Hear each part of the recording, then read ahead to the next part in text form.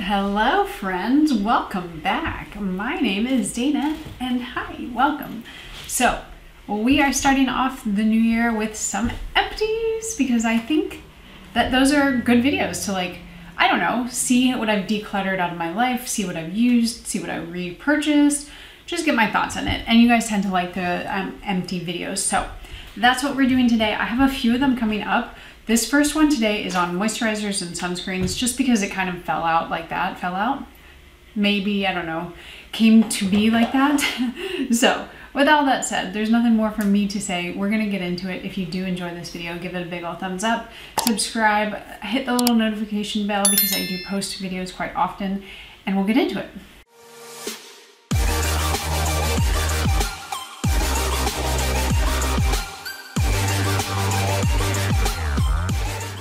Okay guys, so we're gonna start off with the sunscreens first because I have a lot of empty sunscreens, which is always exciting for me. I like do a little happy dance when I finish up a sunscreen because I have so many. So let's start there and I'll tell you what I've repurchased and what I absolutely will not. Actually, you know what? Most of these were happy ones. So the first one is the Glossier Invisible Shield. This is my second bottle, maybe third, and I already have another one. I just love this stuff. I hate how much it is. It's not that much, but you only get 1 fluid ounce and I forget the price, but it's way too expensive for what you're getting. But that said, it is invisible, it's clear, it's SPF 35, which is better because I think a lot of times they're SPF 30. It's just easy to use. The pump doesn't give me issues. There's a little bit left there. I mean, there's nothing to see. It's truly invisible.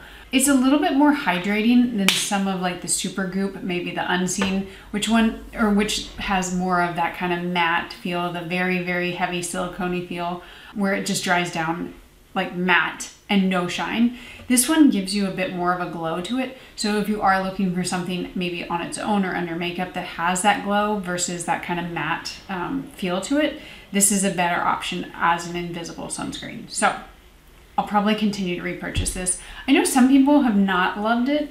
I think it's pilled on them a little, but I've never had that issue on its own or under makeup, so it might be with the combination of your skin type and the skincare that you use underneath. But for me, it's been just a holy grail for a long time. The next one that I have that I also thoroughly loved, this is the Matte About Skin Protect and Hydrate SPF 50. This bottle has been through the ringer. I took it to Peru with me last year, or this year, I guess last year when you're seeing this. I love this sunscreen.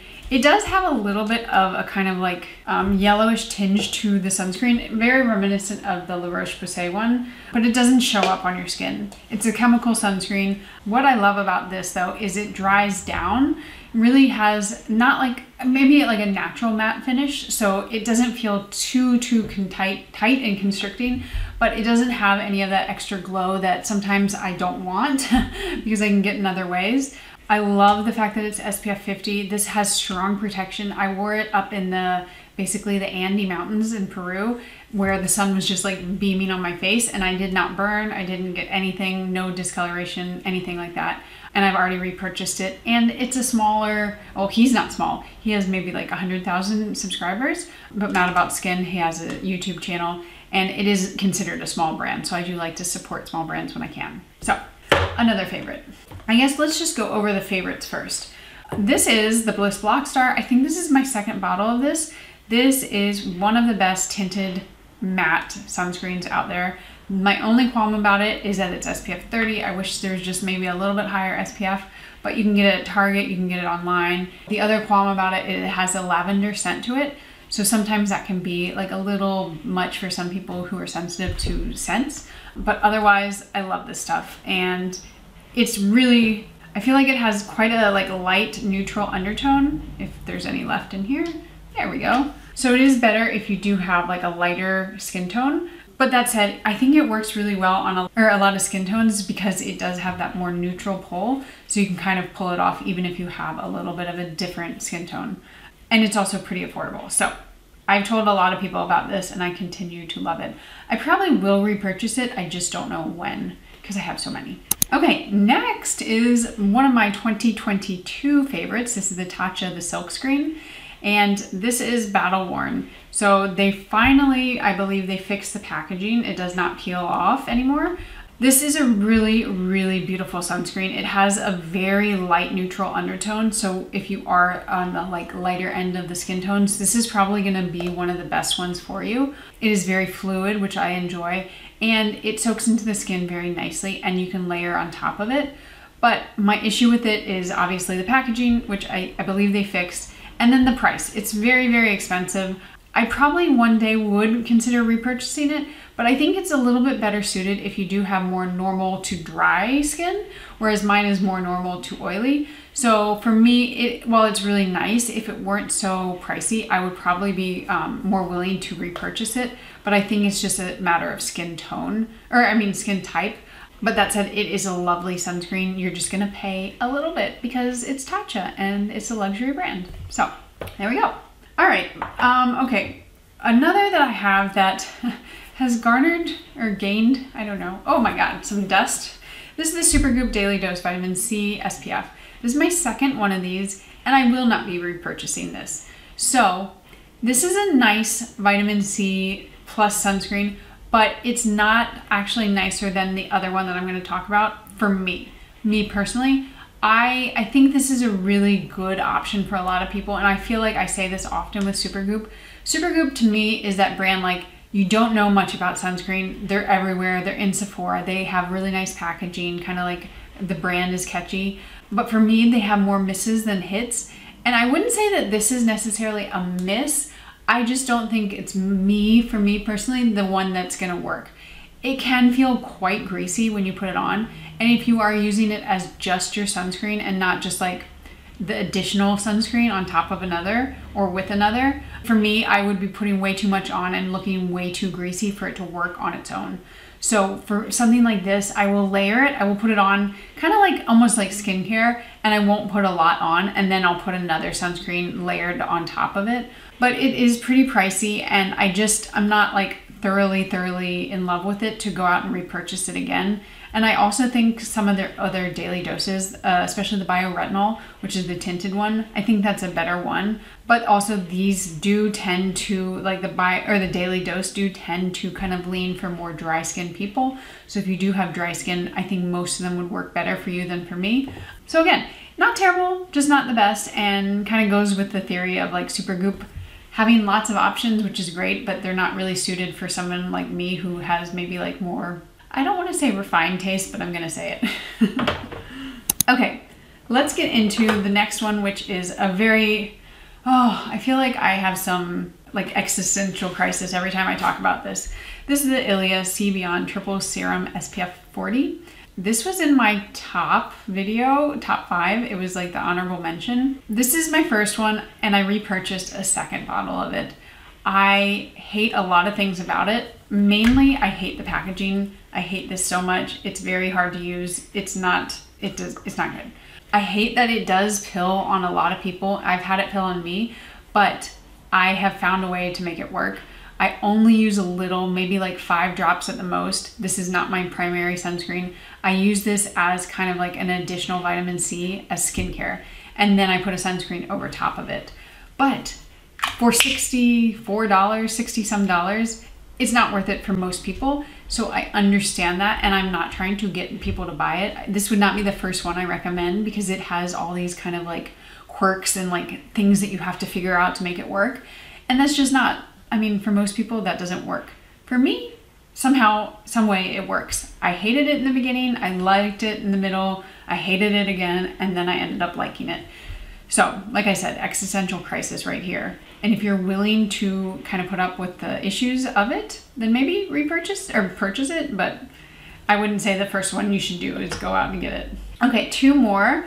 This is the Naturium. I talked about this in my top 5 worst, only because it's super gritty. The texture of it, it's not always that way, but I did find it to be quite gritty often. And it's shocking because like, I feel like maybe they had like some batch issues because it should be a very fluid, almost invisible sunscreen. I used it a lot during the summer because I like that it's high protection and easy to put on. I don't think it's actually waterproof, but it does like enough that it didn't feel like it was running off my face. And you can get it at Target. It's about $20, $25. So I really, really want to like it, and I probably will repurchase it just because it's so affordable and available. But I'm hoping that maybe that like gray texture was kind of an issue, a one-time thing, and they'll work it out. So to be determined, to be continued if I get it again. And then my last sunscreen is the Evi Sunscreen Mousse. This is the, I believe this is the sport one. So I did a video on this now, it's been a few years. This is a very interesting brand and the technology behind it.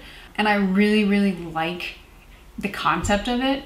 I don't like it in my own personal life as much. And the reason for that is because, especially with this one, it feels so tacky on my skin.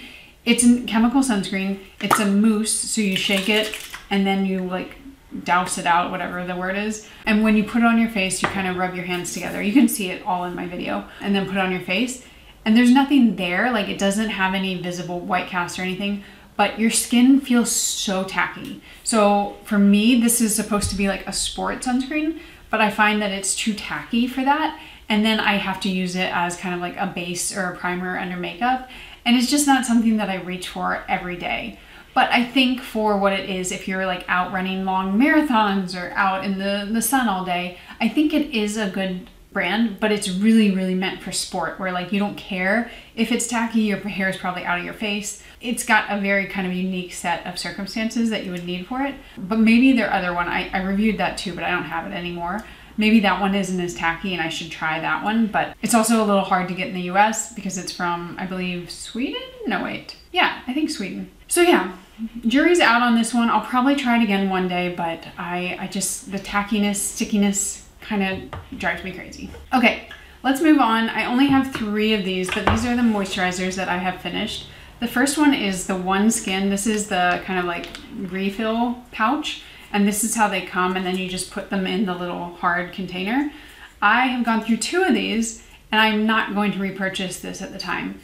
It has such a small amount of product. I don't even remember, maybe 50 mils, and it's incredibly expensive. One Skin is a brand that is basically based off skin longevity, and that they say that like this really changes the outcome of your skin. I just can't get behind it for this amount of money for something so small that I would need to be repurchasing every single month. Like, that's a lot of money. So what I've done now, and I'm still testing, so this is not the end of this, but I bought the body one, and I was like, this is like $80 for a lot, like 11 ounces or something. And I've been using it on my face and body, even though they say like, don't use it on your face. I think they don't want you to use it on your face because it's cheaper. I've not had any issues using it on my face, and I'm gonna do a video on the brand in general. So it's kind of to be continued with this one, but I do think unless you just want to spend a lot of money every month, I don't know. I don't think it's worth it, but jury is out still. Okay, the last 2 things I have are the Sunday Riley Ice Ceramide Moisturizer, and then the Beauty Pie Super Healthy Skin. This one has changed colors. I mean, I used it all up except for like the small little fragments at the bottom, but it definitely like went bad on me. And this was just an unremarkable moisturizer. The other moisturizer from Beauty Pie I've talked about in the past is the triple hyaluronic acid one. That one has this like, not leathery, what am I talking about? Gel-like consistency. It feels very soft, it feels very supple on your skin. This one felt like a normal moisturizer. You would have to either have Beauty Pie to get this or get the membership. So if you don't have the membership, this is definitely not something worth getting it for. And even if you do have the membership, this one just felt like a normal moisturizer that like didn't do much for my skin. So big pass for me. Whereas the Ice from Sunday Riley is one of my favorites, and I've already repurchased it. This one is, I would say, the closest, or one of the closest moisturizers to the SkinCeuticals Triple Lipid Restore, where it kind of forms that barrier, like waterproof barrier on your skin. The thing about this that I don't like is the smell. I think it's coconut. I'm pretty sure that's the smell. I can never like pinpoint scents, but I like coconuts, but I don't like artificial coconut smells. And this one drives me crazy. I want them to just be like unscented, and that would be so much better. But Sunday Riley tends to have scented moisturizers, but I am willing to put up with it because it does form that really nice, like, occlusive barrier. I can't use words today. And it's a fraction of the price of the SkinCeuticals. So I will probably continue to repurchase this one. This one is one of my favorites, this and the original Vitamin C CEO moisturizer. So very big fan of the Sunday Riley ones, and I have a full video on that, so you can go ahead and watch that if you're interested. Whew. Okay guys, I'm so ready to throw these out. Oh, I voted sticker. I hope that helps. Oh, they're all falling. And I hope you enjoyed it, guys, and I will see you in my next video, and enjoy the beginning of 2024. Bye!